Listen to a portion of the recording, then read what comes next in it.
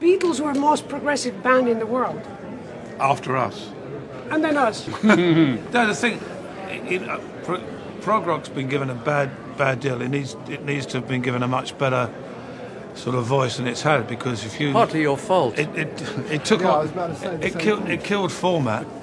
Yeah. And because until prog came along, virtually 90% of all records were to a format that producers and record companies wanted.